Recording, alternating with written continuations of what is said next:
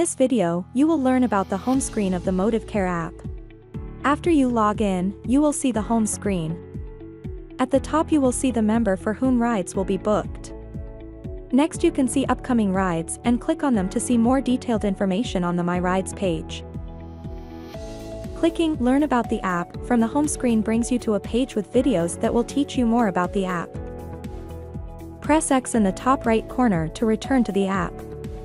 Clicking Manage Members allows you to see all members associated with the account. Here you can choose a different member, or remove and add a member. Select a member to return to the home screen. Next, to manage all members, you can provide feedback on the app. At the bottom of the home page, there are 5 icons: Home, My Rides, Book a Trip, Alerts, and the profile icon. Click on Home to return to the home screen. Click on My Rides to see scheduled and past rides. Click Book a Trip to schedule a ride. Click Alerts to see important notifications. Click the profile icon to see the user and member profiles. The user profile might belong to a member, caregiver, or family member.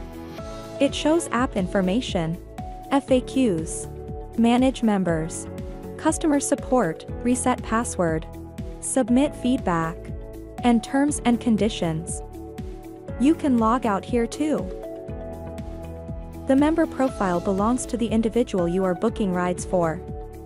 It shows the selected member's basic information and active and past plan information. If you need to change your personal or plan information, please call your contact center.